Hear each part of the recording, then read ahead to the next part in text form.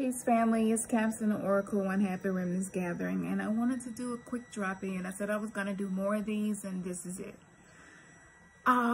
First, I want to say, are you allowing your higher self to come into your life and exist to create a new reality?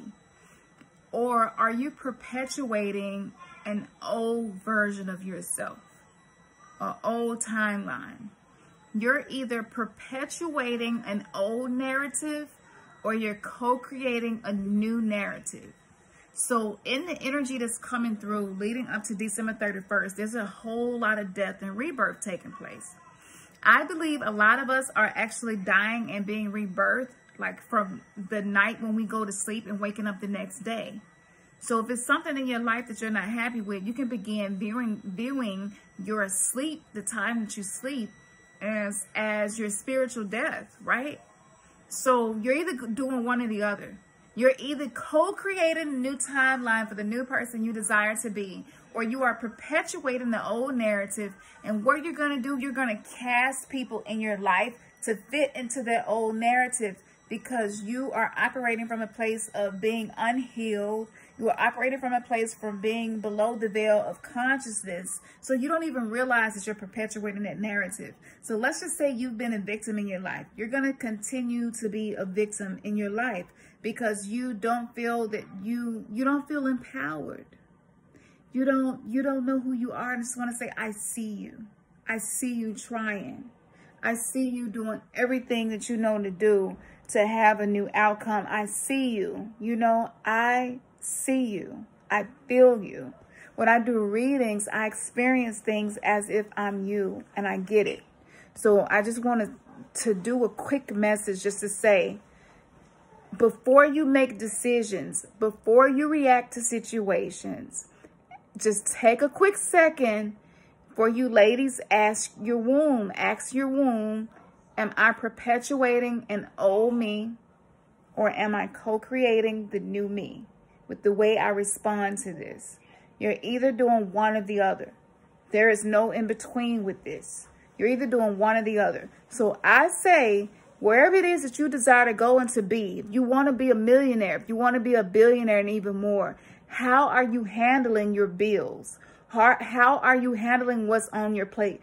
Don't allow yourself to get caught up in the spiritual awakening and it turns into spiritual bypassing, and you're doing all this other spiritual stuff just because you don't want to deal with reality. You don't want to deal with your reality. You don't want to deal with whatever is going on in your reality that you don't like. You have to face it. You have to deal with it. And you have to say, you know what? I am a sovereign being and I choose. I choose. I don't have to live as if I'm not a sovereign being. I choose. I choose who I am. I choose the way I respond. I choose the way I present myself to the world. This even surpasses astrology. Especially Western astrology, this surpasses that. You choose. You are sovereign. I just want to say, I see you.